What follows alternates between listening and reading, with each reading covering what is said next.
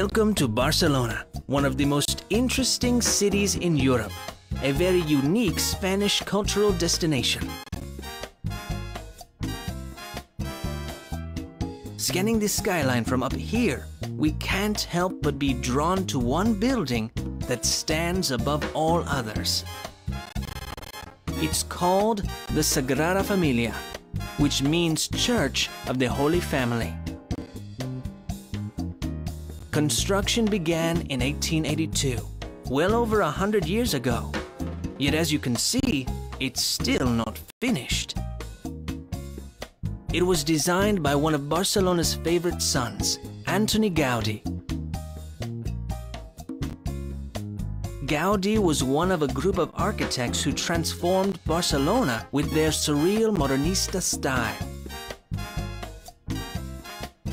The Sagrada Familia, although unfinished, still holds masses. It will eventually accommodate 8,000 worshippers. Three sides of the church, called facades, chronicle Christ's life, death, and resurrection with sculptures.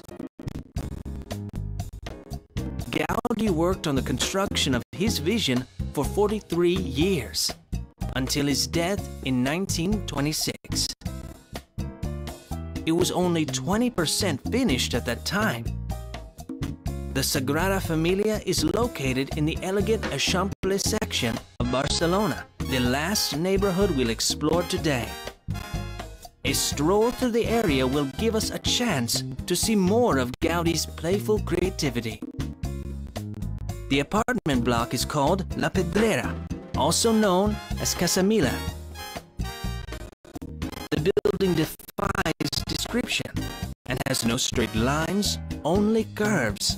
Remarkably, it was built more than 100 years ago, back in 1912. Up on the rooftop, these swirling chimneys remind us of stormtroopers. Close by is an even more remarkable building called Casa Batlló.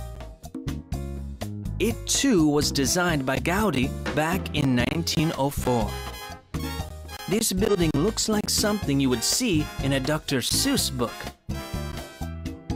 Gaudí also designed a colorful park overlooking the city called Parc Güell. The inviting curvy benches and spectacular terrace offer sweeping views of Barcelona from up high.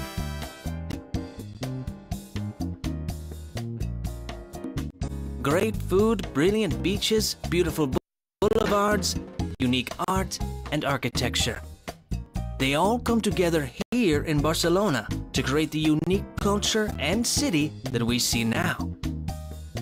We hope you enjoyed our visit to Barcelona and gained an appreciation for this incredible destination. Adios!